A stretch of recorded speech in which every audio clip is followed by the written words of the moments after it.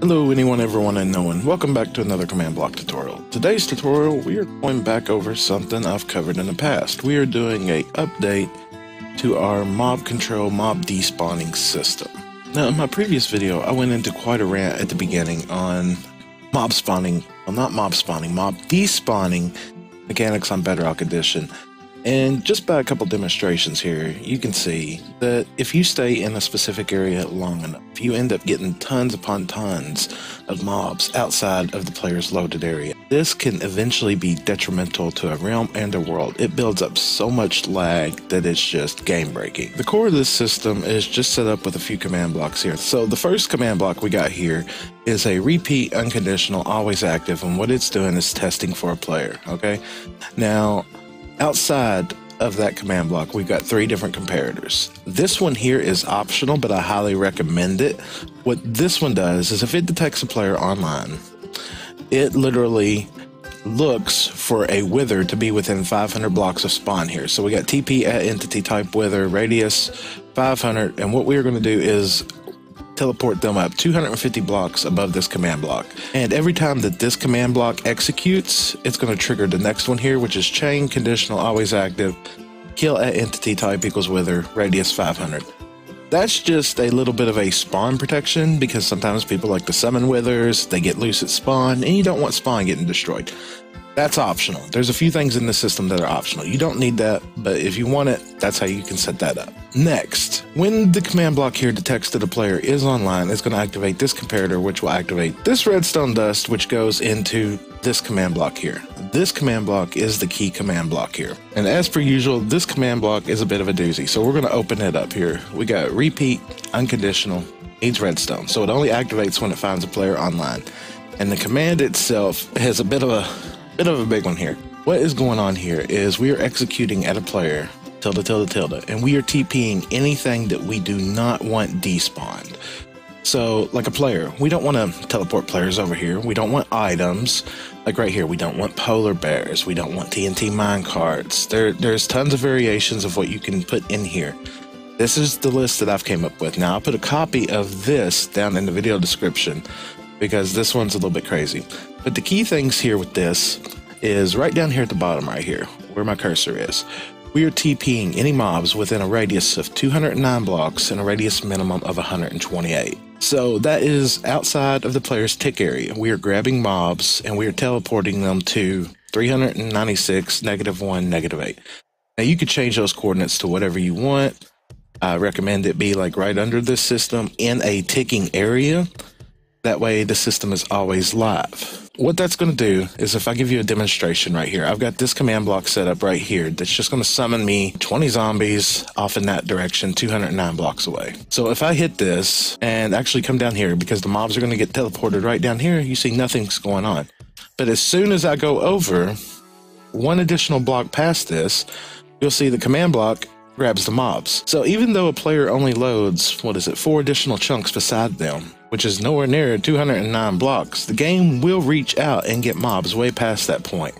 And we're demonstrating that with this. And what this whole system is going to allow you to do is reduce lag, entity lag that builds up on the outside of your perimeter. Every time you're moving around, like let me see if I can give you an example here. You see we're starting to grab mobs outside of my perimeter and we're teleporting them over here.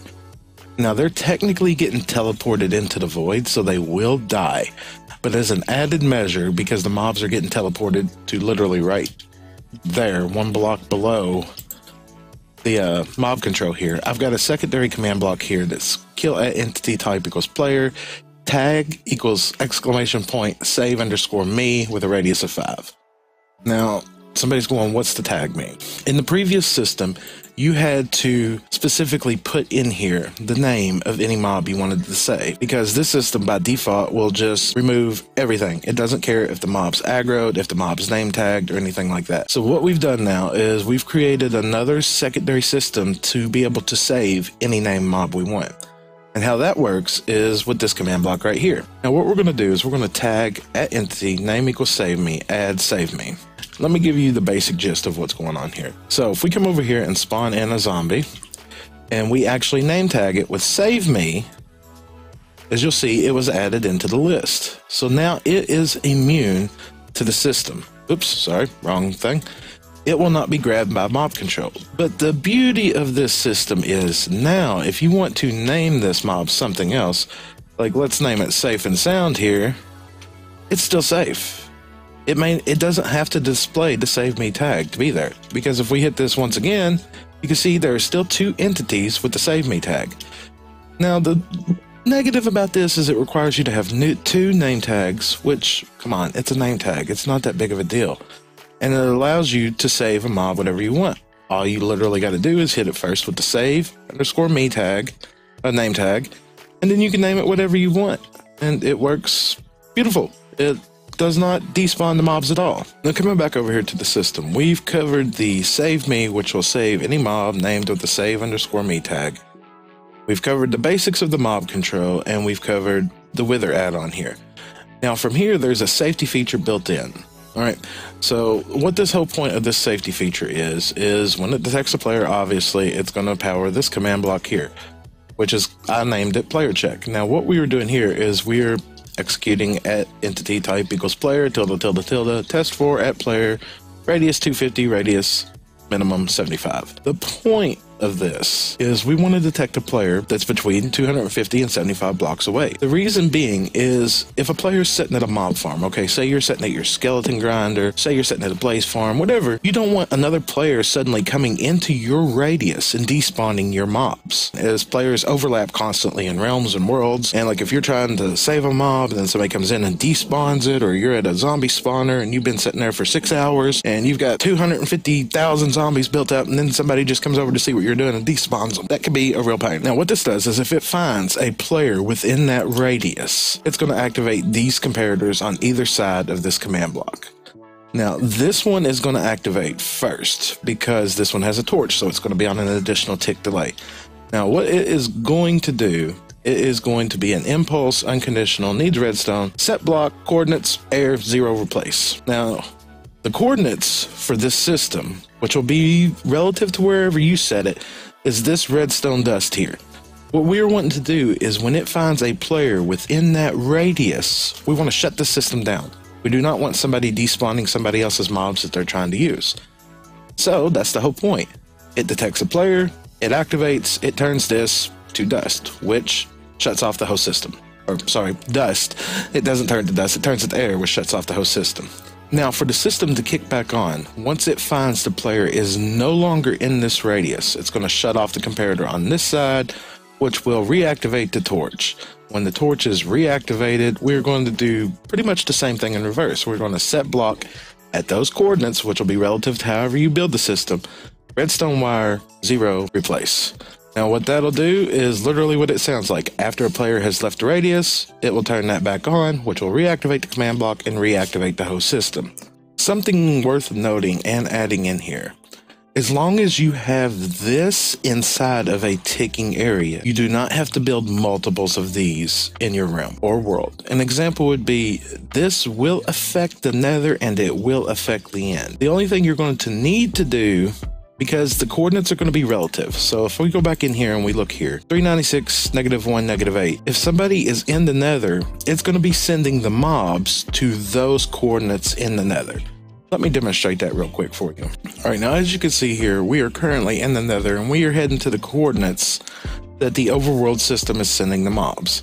So if I come right over here and drop down right down here, I know you can't see the coordinates because my screen up there is getting spammed, but I just want to prove there's no system here. At one point you had to have one here, but no longer. Now somewhere around here, and I think it's right over here. Hello. Yes. This is the exact same spot. So if I drop down here just to grab mobs, you see they're getting teleported to right here into the void. Now I recommend, highly recommend that you set up a kill command block here, just a block up above it, cover it up in bedrock, and turn this into a ticking area as well. Now to turn this into a ticking area, the best way that I could recommend doing this, if you don't want to get a chunk visualizer, find out and map your chunks, it's just like this.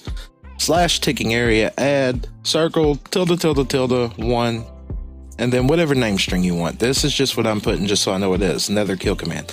Now what this will do is it'll make a 1 chunk ticking area around this command block here. So if we do that, this area is now always live. So I do not have to worry about the system sending hundreds of mobs over here and them just sitting here and not dying until a player loads the area.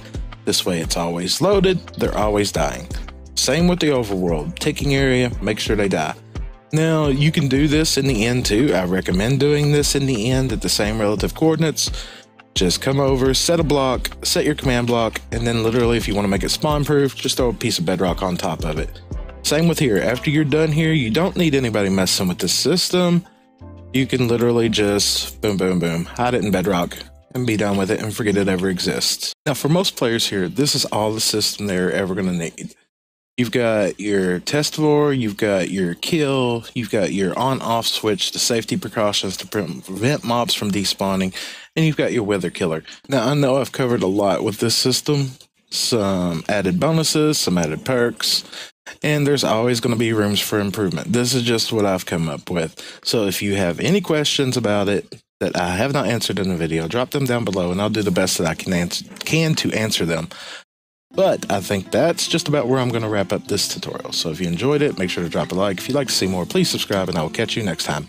Goodbye.